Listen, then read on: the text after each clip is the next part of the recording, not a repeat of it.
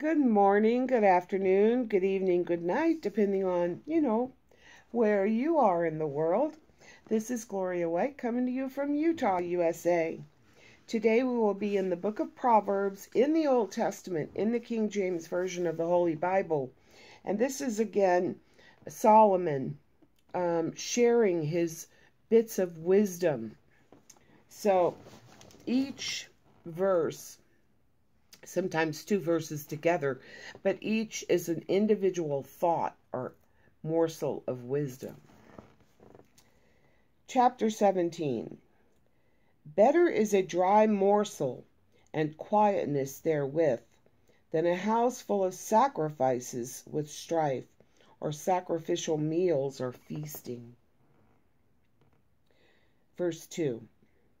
A wise servant shall have rule over a son that causeth shame, and shall have no part of the inheritance among the brethren. Verse 3. The fining pot, or the refining pot, is for silver, and the furnace for gold, but the Lord trieth the hearts. Verse 4. A wicked doer giveth heed to false lips, and a liar giveth ear to a naughty tongue, or a destructive tongue. Verse 5. Whoso mocketh the poor reproacheth his Maker, and he that is glad at calamities shall not be unpunished. Verse 6. Children's children are the crown of old men, and the glory of children are their fathers.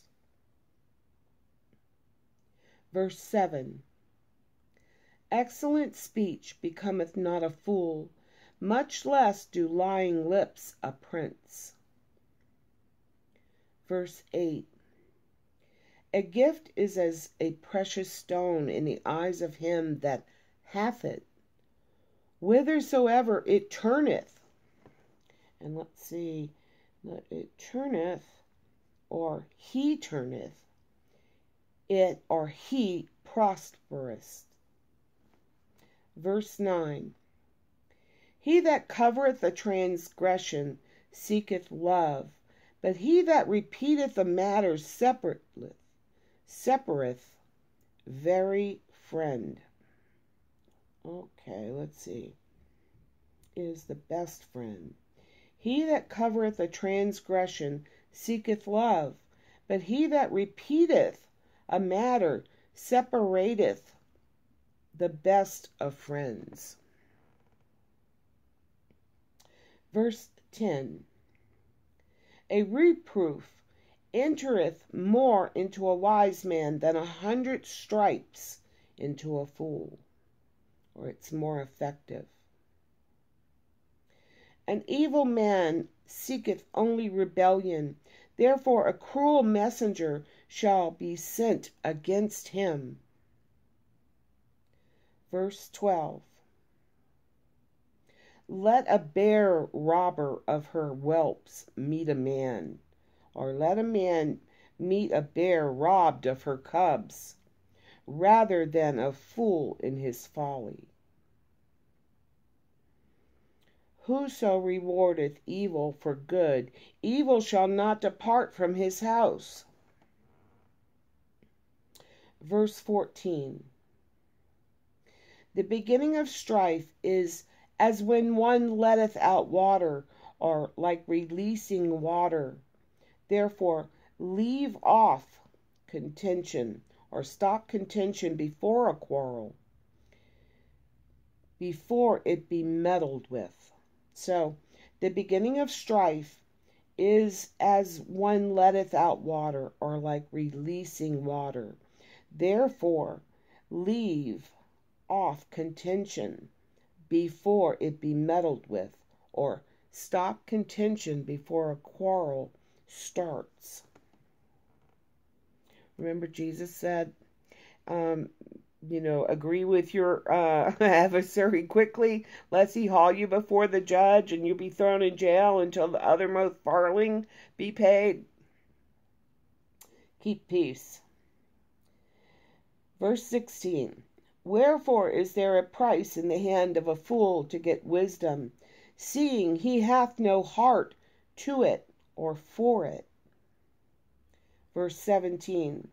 A friend loveth at all times, and a brother is born for adversity.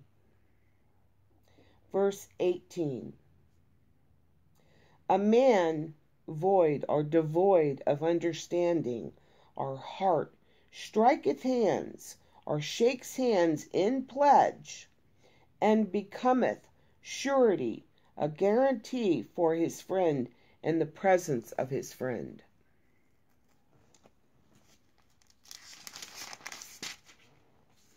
Verse 19.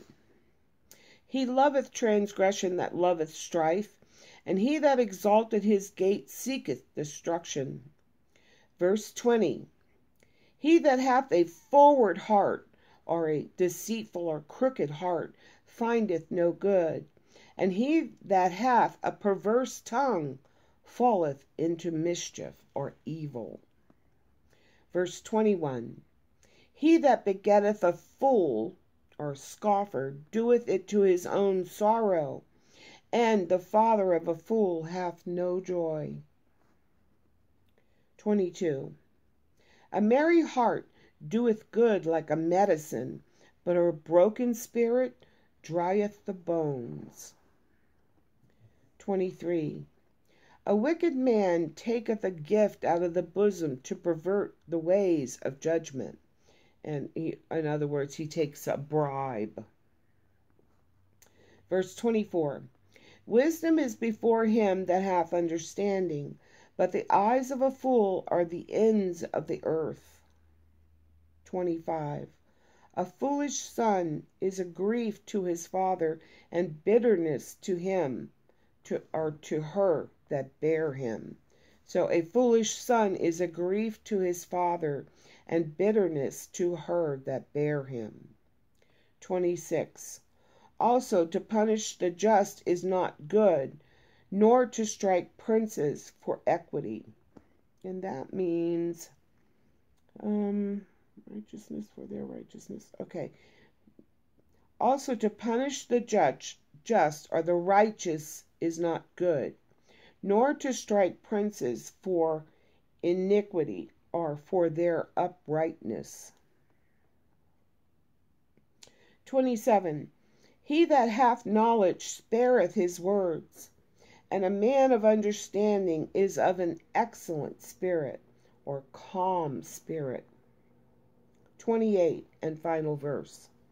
Even a fool, when he holdeth his peace, or keeps silence, is considered wise, and is counted wise, and he that shutteth his lips is esteemed a man of understanding.